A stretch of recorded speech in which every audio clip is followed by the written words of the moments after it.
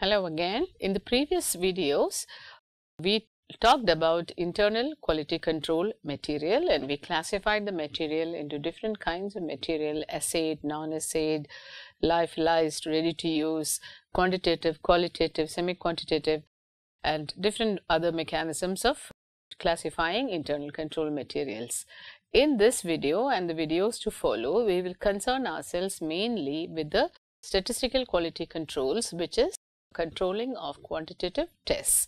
And for other details of qualitative and semi-quantitative tests, the learner is directed to read the quality control module volume 2 for qualitative tests. And we will continue the discussion on statistical controls in this series now.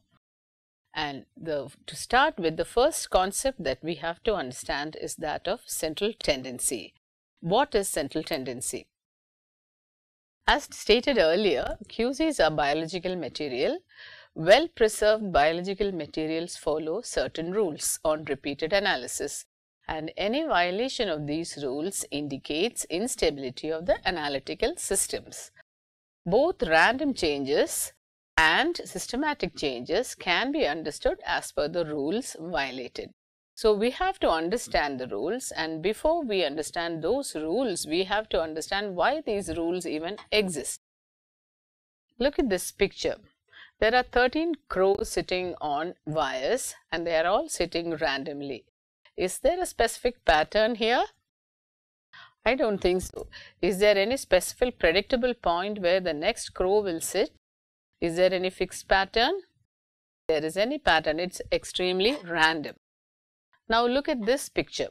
These are some people standing in ascending order or descending order, whichever way you look at it. And what do you look at it? Is there a pattern to it? Is there a central point to it? Yes, there is. There is one person who has got the average height, from where you have a couple of people who are shorter than him and a couple of people who are taller than him. If you have a next person who is probably between these two people, you would probably want to position that person here. So, there is a pattern, there is a central tendency. The other data points are clustering around a certain central point. This kind of a concept is defined as a central tendency. So, here again some people are short, some were tall, and there is a central point from which the heights deviate. This is called the central tendency. I am just reiterating, the tendency for measurements to cluster around a central point is called the central tendency. But this kind of clustering can be of different kinds, and we need to understand what are these clusterings. So, some examples of clusterings: some leaf arrangements, they are clustered around some points. If you just throw a pile of sand slowly onto the ground, all those sands cluster around a certain central point. These are all defined together as central tendencies. So, clustering of data points around central points is called central tendency. So, we have to understand what is data. Facts and statistics collected together for reference or analysis, we would want to call them as data. And what is a data set? A data set is a collection of data, and why and how do data sets cluster around central points? These are the questions we will answer in the subsequent slides. Look at this set of data. There are 4 sets of data that is given. First one is temperature of a freezer for the month of July, and there are a set of numbers here. Second is data set for the hemoglobin values of 5 normal adult men. Third is salaries of 6 people in an office, and fourth is this transportation taken by people attending the OPD on a certain day. So, the values are repeated. These are values of repeated measurements will be distributed along a central point or location, and this is what we call the central tendency. So, whenever there is a central point, we also say there will be a certain amount of variability around that central point. So, these are the 2 concepts that you have to hold together when you start talking about understanding quality controls. These single central points around which data cluster can be either mean, median or mode. So, these are the 3 measures of central tendency, the mean being the average, median being the middle value, and the mode being the most commonly occurring value. Once again, mean, calculated average of all the values. Median, the central value of the data set arranged in numerical order. Mode, the value which occurs most frequently in a given data set. Let's see examples. Mean is calculated by finding the arithmetic average. Let's look at an example. There are a few numbers 4, 6, 7, 9 and 4. How will you find the mean? You can add up the numbers and divide by the total number of, there are 5 numbers there, and you get the mean. The mean of these 5 numbers is 6 here. Some information on mean. Mean is the most popular and well-known measure of central tendencies. Mean may or may not be one of the actual values observed in your data set. It includes every value of the data set as part of the calculation. It is the only measure of central tendency where the sum of the deviations of each value from the mean is always 0. The mean has one major disadvantage. It is particularly susceptible to the influence of the outliers. We will understand each concept as we go along. Let's look at the examples from slide 3, the one which we saw earlier. These are the fridge temperatures that we had defined, -2, -2.6, minus all these things. So the sum is -28.2 and the mean is -2.82. This -2.82, if you look at this, it was not a number of the value that you had in this data set, and all data points have been included in the calculation, and it produces the lowest amount of error from the other values in the data set. So you look at -2.82 being the mean, and it represents that number which shows the minimum variation from the other numbers here. So if you look at this slide, you will understand what I am talking about. It is the most popular and well-known measure. It may not be one of the actual values. The -2.82 was not one of the values in the actual data set, and it has included every value to calculate the total average, and also it is a measure of tendency where the sum of all deviations will add up to 0. So these are the points that I wanted to illustrate. And again, look at the hemoglobin values. These were the 5 values. The sum is 73.2 and the mean is 14.64, which again was not a value in the data set, and all data points are included in the calculation, and it also produces the lowest amount of error from all other values in the data set. Now you look at the examples of salaries. You add up all the salaries and you find the mean. It is 66,666, and you look at that number and it really doesn't represent anything, because there are salaries with 23,000 to 2,80,000, and 66,000 is neither near to this number or near to this number. So it does not represent the point around which the numbers are clustering. So if you find a mean here, you will find a lot of queuing, and here the choice of the central number is evidently not the mean. Look at the transport example also. If you add up everything and you find a mean of 662, this also gives a false impression as the values do not represent the central number. Here again, the choice of the central number is not the mean, and so we have to think about any other statistics which representative here, and we think of the median or the middle value, where half of the values are greater than the median, half are less than the median, and when the values are placed in numerical order. And here this is the median. Find the median of a group of items. To do that, you rank the items. If the number of items is odd, the median is the middle item. If the number of items is even, the median is the mean of the middle two numbers. Let's see this example. We have put the numbers in numerical order. This is the numerical order. Middle number. How do you find the middle number? You take away two sides, the smallest number and the biggest number. Then you again remove the next level of smallest and biggest number, and what is left is your median. And now you look at example of median. Find the median value of all these numbers, put the data in order, and then take away 1 and 6, 1 and 4, 2 and 3, and finally what is left is your 2 and 3. Here you will add 2 and 3 and divide it by 2, find the mean of the middle numbers, and that is your median. And so if you graph it, the median will look like this.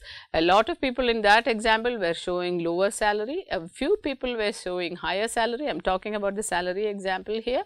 And if you draw the graph, you will find a graph like this, which is very different from the graph that we saw earlier when we calculated the mean for certain numbers. So those points are clustering around in the first example that we saw, two examples, the fridge example and the hemoglobin example, you have seen those values are clustering around a point which is the mean. And here the values are not clustering around the mean, but they are clustering around another point which is called the median.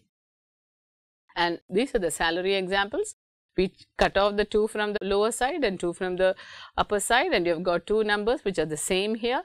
So here the median value of 25,000 is the point around which the salaries in that office is clustering. So I hope you understand the concept of mean and median. So we are now going to look at the example that we had given of the transport. Here, will median work here? You arrange the number in numerical order and you chop off the upper and the lower ends, and then you are left with 200. Is 200 the point around which the points are clustering?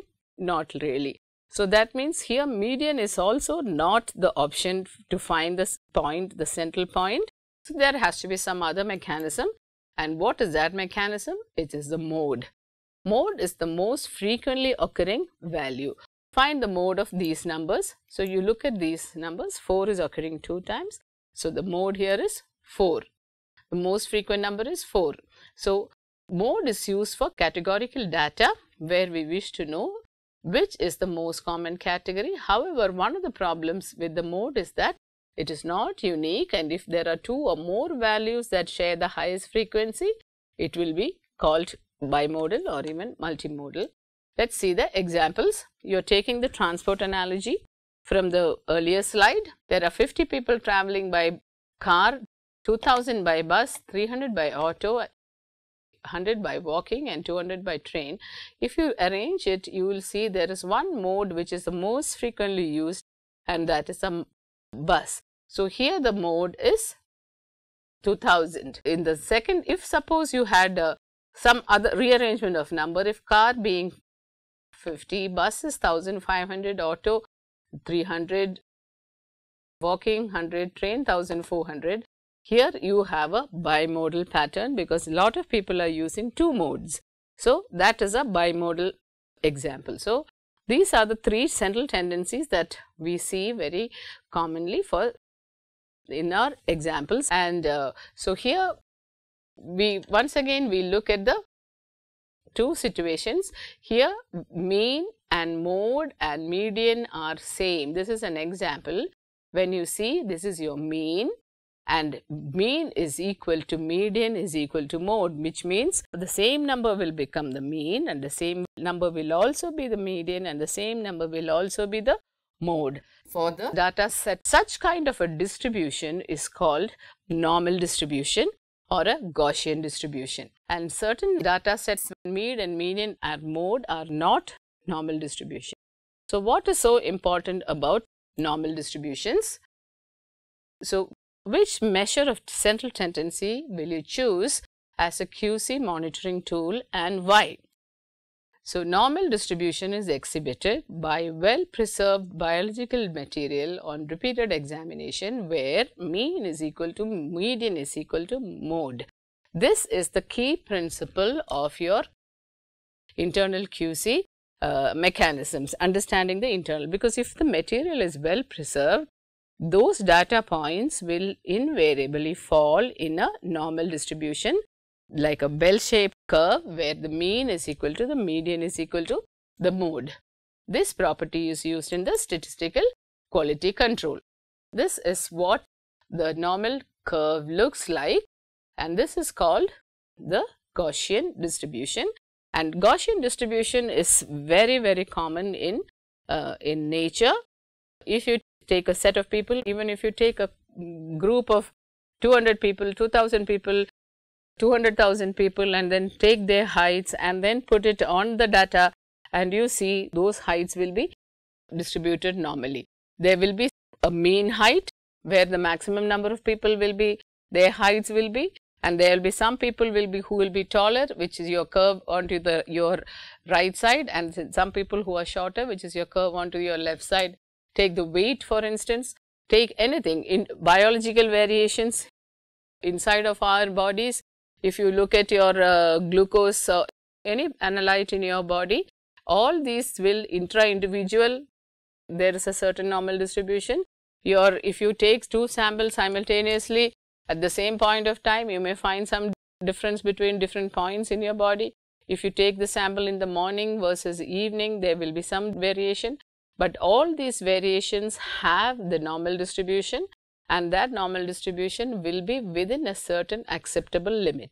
These are called biological variations, and this is this property of biological variation which is used to calculate the biological reference interval also, because as studies have shown that there is inter-individual variation between one person to another person is only so much, and that is the basis of calculating your biological reference intervals also.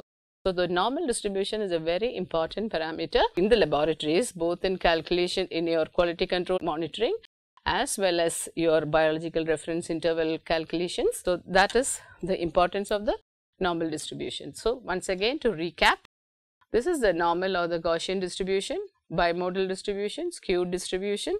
So, this is where you would want to look at the median as your central number. Here is the bimodal where the central number will be the mode, and here it is a mean is equal to mode is the normal or the Gaussian curve, and this is the basis for the quality control assays. Thank you.